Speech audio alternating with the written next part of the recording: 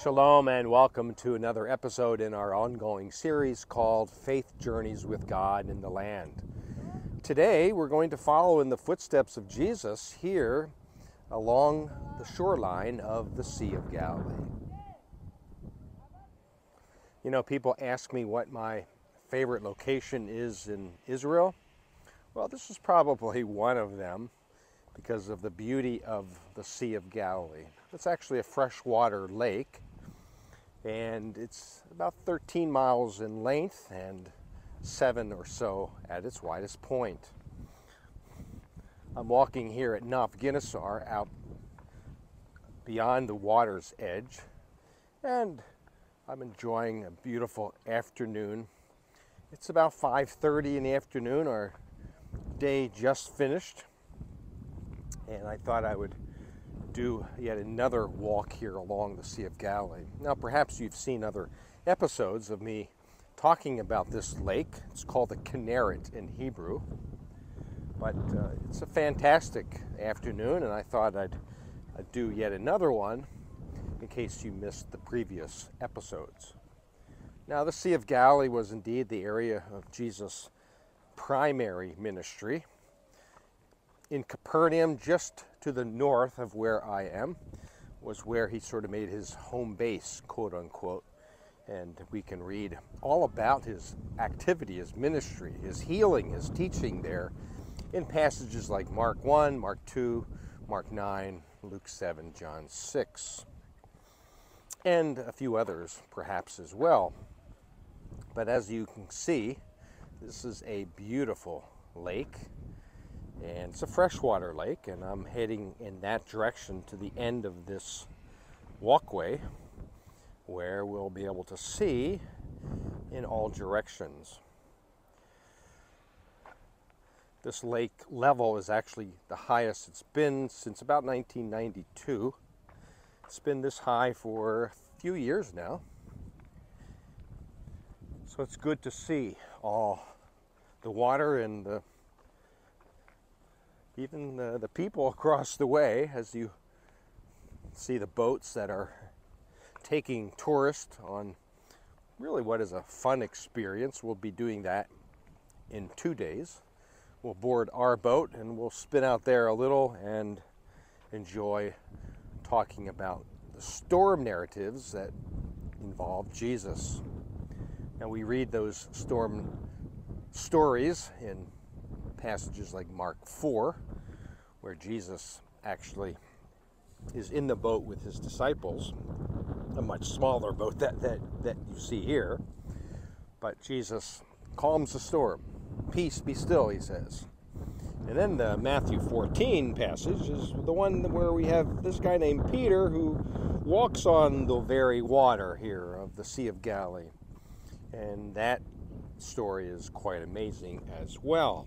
Peter was the only guy to get out of the boat, which is maybe not surprising. He was bold in what he did. Sometimes we come down hard on Peter, but let's face it, he was the only one who acted initially, and of course he took his eyes off of Jesus and slipped underneath the water until Jesus rescued him.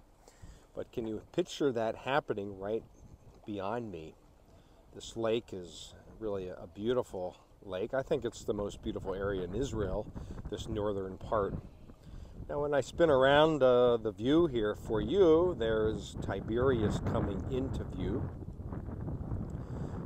about right there. And Tiberias is the biggest city here along the western shoreline of the Sea of Galilee.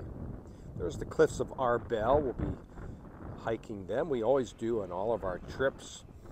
Arbel, that cliff there, is not mentioned specifically in the Bible, but who knows, maybe on the slopes of this mountain is where the Sermon on the Mount took place, or certainly, as we read in Matthew 28, Jesus met his disciples after the resurrection on a mountain, and this is where he offers the Great Commission, if you recall that passage.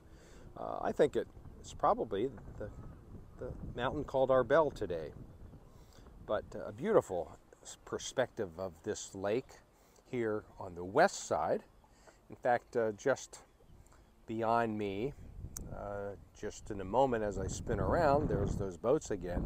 In 1986, they actually found a first century boat that was sort of stuck in the mud. The water level was really low, and behold, they found a boat that dates to the time of Jesus right there behind me. Just another 50 yards or so out, as I understand it. There they floated the boat out. They put it in styrofoam, and they preserved it over a good 10, 12 years, and now it's displayed in the museum right here where I'm at. So we're looking to the eastern side, the other side, as we say, and as it's recorded in Mark 4 and 5. Jesus ends up going to the other side, and he befriends a demoniac and exorcises those demons from him, and the boar or the pigs go running down the cliff. And that's again on the other side, probably a little on the southeast side of the lake, maybe in that area right there. All these stories that pertain to the life and ministry of Jesus. I'll tell you, when you come to Israel, you read the Gospels in a whole different way, especially the life and ministry of Jesus, as we actually can walk in his footsteps and hear his teaching and see where he healed people. We were just in Capernaum, where in the synagogue that's below the present one today, the one that does date to the time of Jesus. All of these areas, all of these cities that are mentioned, even to the north, Chorazim and Beit Saida. In fact, we're looking north now. Beyond those boats is the home of Peter, Andrew, and Philip, according to John 1. So you can't miss seeing Jesus here in the Galilee, because we can read the text and literally pinpoint where all of these stories happened. So Jesus was an integral part in training up his disciples. He called them, 12 of them. Every rabbi would call followers, of course, and Jesus chose, get this, a couple fishermen, Peter and Andrew, a few more fishermen, James and John, a tax collector, Matthew or Levi, and others, of course, 12 in total. One would betray him, but 11 were faithful in continuing the kingdom ministry that Jesus implanted within them. So how does this all relate to our faith walk with God in the land?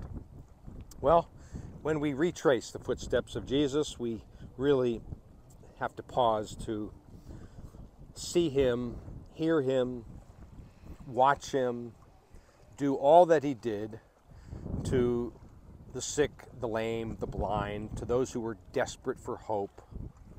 And yet when we look at all the people to whom he ministered, all the people he showed compassion to, my friends, don't ever forget that he does all of that for us as well. He is our Lord and Savior. He cares for you and me. When we're in need, he comes to our aid. He encourages us. He fills our walk of faith with hope, with perspective. Even when the storms of life come around. You know, today is a fairly windy day, and sometimes we're here when the storms do come out of nowhere.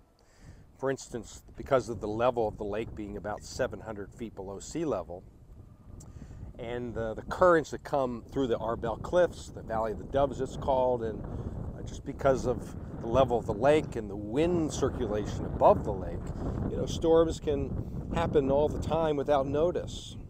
So even in our walk of faith, just like the disciples of Jesus experienced, we too, as you well know, maybe you're going through a storm right now, and you're wondering if Jesus cares for you.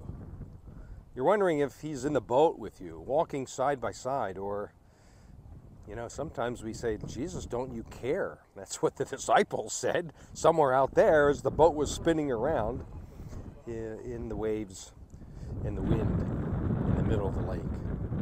So, as we can recall all of these stories from the Gospels, don't ever forget that Jesus cares for you, and He's there for you, and He's there to offer a hand of encouragement to you. So we celebrate the life and ministry of Jesus here in the Sea of Galilee. I hope you're encouraged too today, and until next time, shalom.